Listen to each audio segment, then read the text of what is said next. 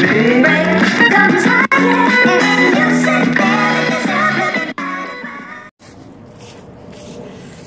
this is one Black British woman's voice. Bear with me, I know it's very dark, it's a dark night, and I'm actually filming as I'm walking through the park.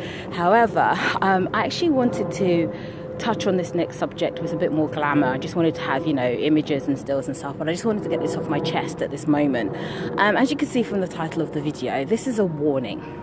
So this warning is in relation to the fact that over the last few years, or certainly during the emergence of technology such as the camera phone, we've managed to expose white people for their evil shenanigans in the name of racism. We've managed to get racists fired, have whole careers destroyed, and students thrown out, because if it wasn't for the camera phone, we wouldn't be able to catch them in the process of being racist.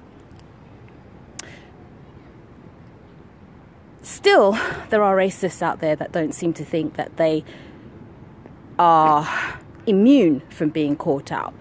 So what I'm going to try and explain in this video is this.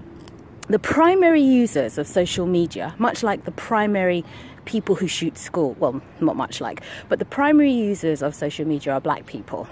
And the reason why the primary users of social media are black people is because traditionally we do not have a voice. Our voice has been squashed. You know, just in a park, our voice has been squashed in the name of living in a white supremacist infrastructure. Therefore, we've been made voiceless. And then social media comes along and gives us a resounding gong. And the thing about social media is that social media and camera phones and film footage, of course, are one and the same thing. Now, we as the voiceless use our cameras and put it on the social media, our only vocal outlet, to expose racists and racism. Hence the great surge in people absolutely having their racist lives torn apart by being exposed. Okay, if you're finding it difficult to comprehend what I'm talking about, let me give you an example. So school shooters are white, and they're white because they're young anemic boys wrapped up in some kind of entitled self-indulgent thought process which tells them that I'm not being listened to, so I'm going to go into a school and wipe out a whole bunch of kids. You see where I'm going here? School shooters, or schools, are the school shooters' primary target or primary mode of expressing themselves, and social media is the primary mode that black people express themselves. Get it? So we film you and we put you on social media and all hell breaks loose. And so this is a kind warning to white people. Please understand in this age of social media that you will be continually exposed. And why don't you do us all a favor by biting your tongue and keeping the acidic hate within you instead of outing it? Do you know what I mean?